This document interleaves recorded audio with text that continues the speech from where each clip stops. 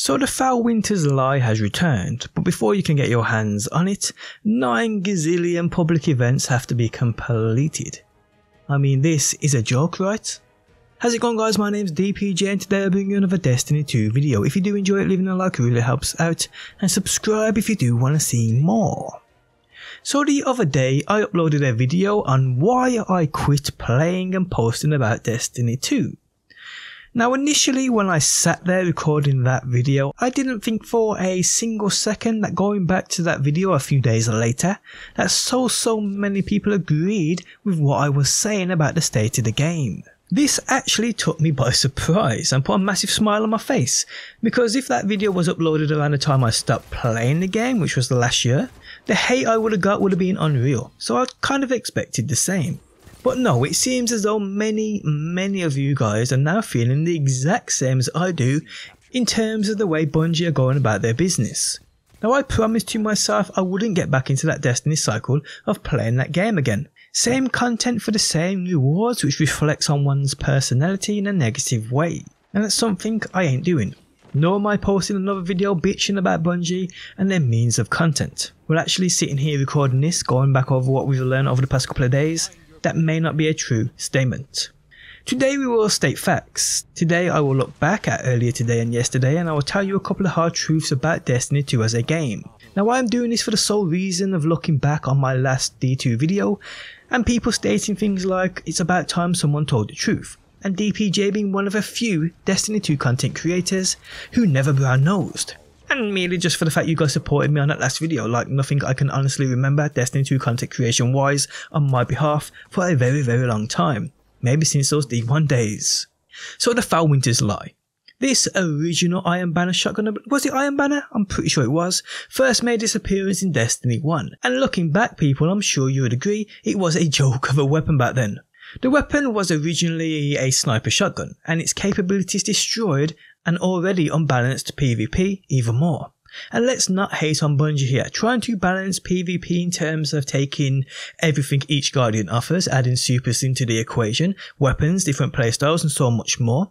Trying to balance all of that is stupid hard, and for the most part, it hasn't been too crazy. If I'm honest, it could be way worse. But every so often along comes a weapon which just utterly breaks the standard of balance. Now in no particular order, in those D1 days we had the Serious Regime, the Vex Mythal class, the Fawn, the Icebreaker, 2-tap hand cannons like the Palindrome, Hawkmoon. I even witnessed a Hawkmoon 1-tap somebody. The Trials Pulse Rifle, I can't remember its name. The Messenger, that's what I was thinking about. Or was it the Messenger? I can't remember.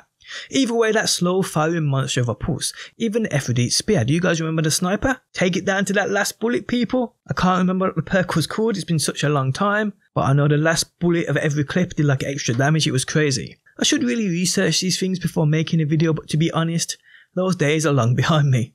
All of these weapons were introduced along with many more, which were considered one way or another game breaking.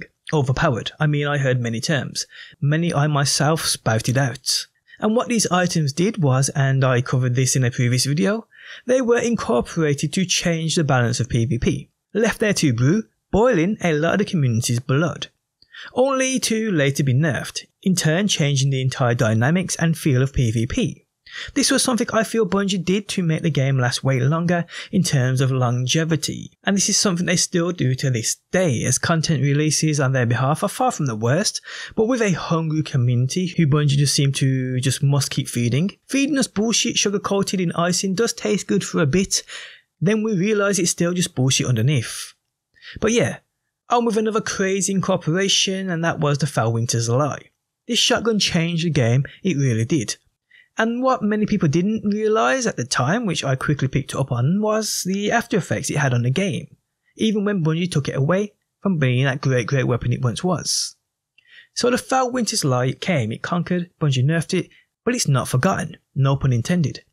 Back when it first arrived, it was an utter monster, but after a while Bungie did nerf it, and I think they took away shot package. No, they didn't take away shot package, I think they stopped it rolling with a certain other perk. Was it Hammer Forged or Rangefinder? To be honest, I can't remember. Well, I know it wasn't the same weapon it once was. But leaving it brewing the game for so long meant everyone was using it. I mean, you had no choice to use it. You either used it or got abused by it. When it was taken away though, even though in my opinion it wasn't the craziest of OP weapons we saw, when they did take it away, people got so used to using shotguns and had adjusted to that kind of playstyle because it worked. We then saw an influx of shotgun users who latched onto many other shotguns. You remember the universal remote? I mean, I absolutely love that thing. If I hadn't spent so much time using the Felwinters Lie, I probably would never have used a universal remote. It was an exotic shotgun which at one stage in my opinion was greater than the Felwinters Lie in terms of overall usage and abusage. Other shotguns too came along, and people were just searching for that one, that original, that feeling the Felwinters gave them. But in my opinion it never really came back, like many originals. But it's still a weapon, even till this day everyone remembers. It's a cult classic, so to speak.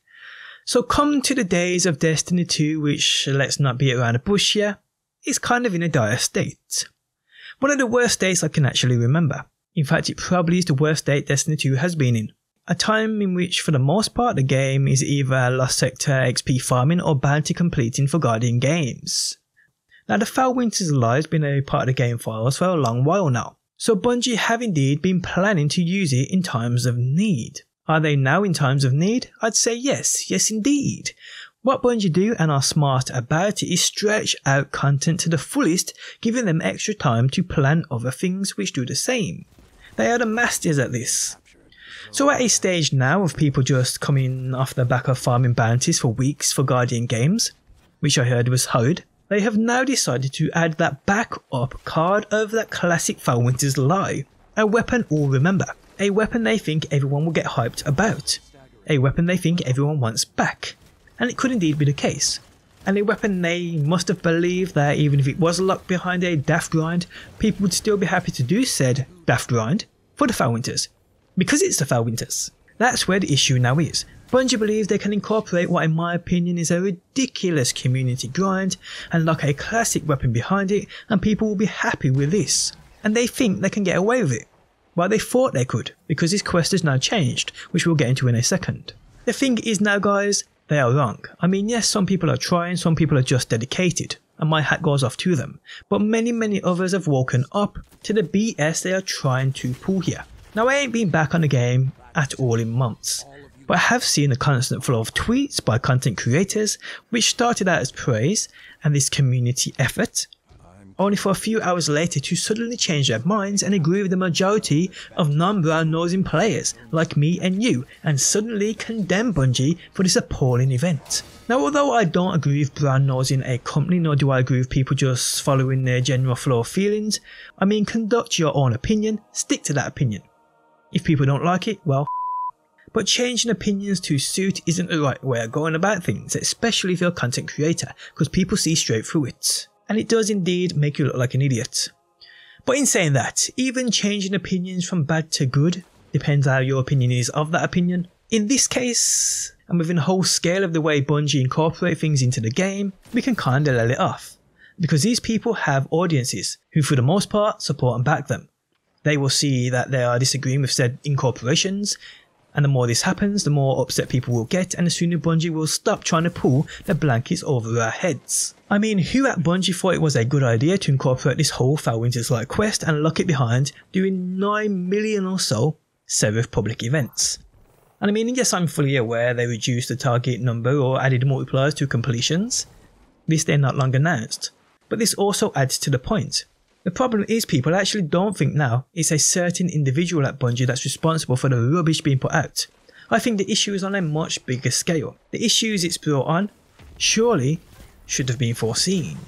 Who remembers the times Bungie split with Activision and everybody thought the future was bright? I mean, everybody blamed Activision for the way things were. I know I did at the time. I was led to believe that Activision were the ones holding them back. And in some sense that's probably true. Now they've got all the time in the world to release content whenever they want. At least when Activision were a part of that team, they had time frames to meet. Well, what do you think about that? Let me know down below. But yeah, the whole point they believe they can lock a classic weapon behind a stupid grind that probably won't be done is ludicrous, and the mentality behind said company to do this is one in my opinion which is questionable, unless something like I've spoke about before is happening behind the scenes. I mean, I've had a stupid long break from playing the game, and to be honest I feel from both sides of the spectrum. On one hand we have a crazy hungry community who demand content, On the other hand, we have the company using all kinds of shortcuts to keep said community happy. Where does this end? I just honestly feel though that what we have been given with Destiny 2 isn't an excuse. There are many business decisions put into place which have already backfired, and as we get deeper into the year it seems as though more will come. Locking a weapon though behind 9 million public events just after incorporating a race of bounty completions is hilarious. And that's it now. Looking at it from an outside perspective, what's happening is both hilarious and sad at the same time for both parties, the player and the producer.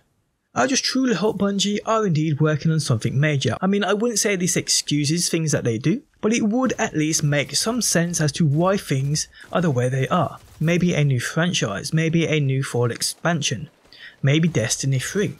Something has to be in the works, because guys, if it isn't, like I said in my previous video, and I will say it again, there won't be a future for Destiny 2 if nothing is being created behind the scenes. People are, by the way, waking up to what's happening. Also, a quick note before we end. I was going to end stating that this Felwinter's quest would never be completed in time, but now they have upped the ante in terms of progression and so much more, I think it might be. But even if it isn't, don't worry, because I'm pretty sure this Felwinters Lie you receive in the end. One way or another it will be added into the loot pool. But even when you do receive said weapon, I don't think it will be that game changer it once was. Its time has passed and it won't be anything but a bit of nostalgia. And on that note guys, we have come to the end of the video. I just wanted to upload a video giving you guys my thoughts over the past week of what's happened surrounding the game. I'm seeing more and more people stand up, I'm seeing more and more people shout out, and I think this is a good thing. But on that note, we have come to the end. If you guys enjoyed it, leaving a like really helps out. But guys, thanks as always for stopping by. Hopefully you enjoyed the video and hopefully I will see you on that next one.